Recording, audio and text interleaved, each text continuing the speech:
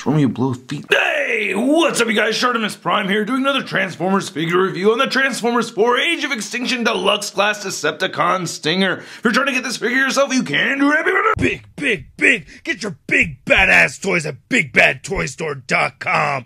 Click the link in the description below. This guy is not released at retail in the United States. This is a Japanese import. I'm very excited to have this figure. I really wanted it very much, even though it could be considered a cheap knockoff. Anyway, you can see Stinger right there on the side, right over here, and then on the back you can see both modes. There's a little bio. If you want to read that, go ahead and pause it now. Then we can see the AD-22 Galvatron and the AD-31 Armor Knight Optimus Prime, both looking really cool. Anyway, let's get to it and crack this thing open. And here's a very expensive repaint out of the packaging, and the repaint is exactly what it is.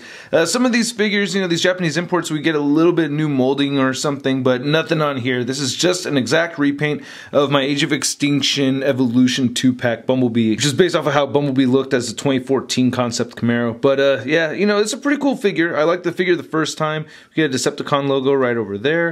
And I'm really curious to see how this guy looks in his alt mode, which I haven't transformed him into yet. Now, he does have the same exact weapons as the other Bumblebee, which did come in as a deluxe class figure as well. You get these twin blades right over here. I have these stars sculpted in there, so, you know, same exact thing that we've gotten before. And we can get Stinger or not Cliffjumper to hold him right over there. Oh, it's definitely not Cliffjumper, right? Cliffjumper was an Autobot. So yeah, I was hoping for a slightly different head sculpt on this guy, but no, it's the same exact thing, but it is repainted very well. I will give him that. Does look cool. I especially like that neon green color right there. That looks awesome.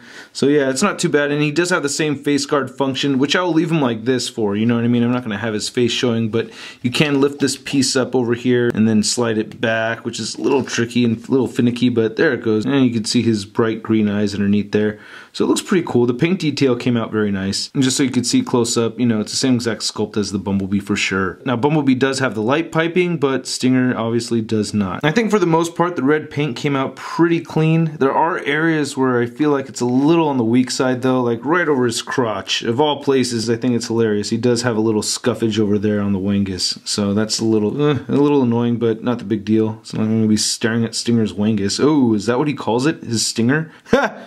I'm digging all the little sculpted detail. And on the back of the figure, there's not a whole lot to see except for some of his car bits. Collapses over there quite nicely. It doesn't look too bad. He can look up quite a bit. He doesn't really look down. His head can move side to side, and you do get a tiny bit of neck pivot in there, not much at all. His shoulders can move outward this much, and he can rotate forward. He has an elbow bend that meets at 90 degrees, and he does have a side to side swivel right there at the elbow. Just kind of tricky to use, but it does work. He has no torso articulation, which is a bit of a bummer. His hip joints move outward that much. He can kick forward very far and back. He has an upper thigh swivel, single jointed knee that bends about 90 degrees. Then he has two joints right here. He has this joint, and then he has this other ankle joint that moves forward and back over here. And then no ankle pivot or toe articulation. Stinger stands a little under 6 inches tall. And here's Stinger next to the Deluxe Class Bumblebee, which the repaint was based off of. Then here's Stinger compared to my 2007 Transformers movie Cliffjumper. Then here's Stinger compared to my other Age of Extinction bad guys. We have the Deluxe Class Lockdown and Voyager Class Galvatron. And here he is next to the Marvel Legends Big Time Letdown Spider-Man. Now, I'm not going to show the transformation on this guy since I've already reviewed this figure, so will you take us away, Bumblebee?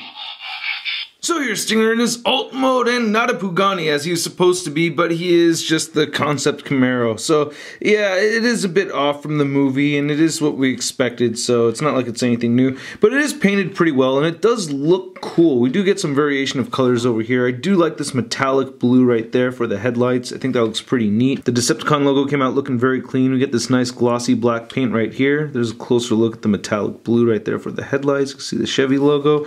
Nothing going on the rims though. I was hoping we can get some silver on the rims, with this being a Japanese import from Takara. And we do get clear windshields right over here throughout. Same thing with on the back section right there. Get this nice white stripe going right at the bottom. Then on the back, there's absolutely nothing going on. Oh, that's a bit disappointing. At least paint something back here, man. Yeah, jeez. And looking at the top of it, you know, it looks pretty cool. So I don't know, man. Just depends on how hardcore you are about it. I actually really wanted this figure because I do have a Bayformers Decepticon set up in the dork room.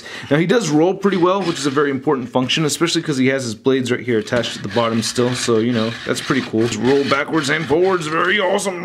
Tokyo Drift, too much fun. And then here's Stinger next to Bumblebee, and it does look like they got the same treatment. And for the most part, they do look very similar, which is only disappointing because this is the Japanese import. And then here he is next to Cliffjumper, which is oh so sad because look at this, much older figure. You get, you know, the painted rims, you get the Chevy logo painted, nice little paint right over here. So they painted the Chevy logo right there in the back, along with the little tailpipes right here. See the size difference between these two guys right here. Yeah, so they have been shrinking, which isn't news. Now it may sound like I'm extremely disappointed in this figure, but I'm not. I'm pleased to have this. I just feel like a sucker because I'm falling into my own fandom with this guy. You know what I mean? It's like, I know it's a stupid move, I know it's an expensive repaint, but I gotta get the repaint, I have to have it, I gotta complete my Decepticons. So I had to do it, and I pulled the trigger and I got it, and I'm very pleased to have had it. So if you really want this guy, go ahead and get it. It's available at Big Bad Toy Store. I hope you guys liked my video. If you did, please hit the like button, hit the subscribe button right over there. Check out my last two videos right over here, and check out a photo gallery of images over at tformers.com, and make sure you follow me on Instagram, Facebook, and Twitter. I'll catch you guys later. Peace.